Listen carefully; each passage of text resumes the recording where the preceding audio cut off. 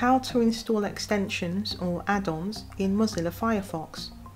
Open up Firefox and then go to the upper right hand side and click on the hamburger menu, and then click on add-ons,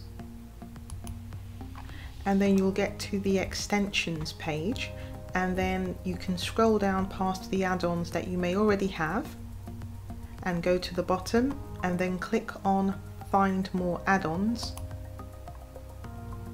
Then you'll be taken to the add-ons homepage, and then simply click on the extensions menu option, and then you'll be taken to a page where you can browse through the extensions, and you can also search for an extension by clicking in here in the search field. And let's say you find an extension that you like, so let's look at custom scroll bars. Next thing you do is click on Add to Firefox,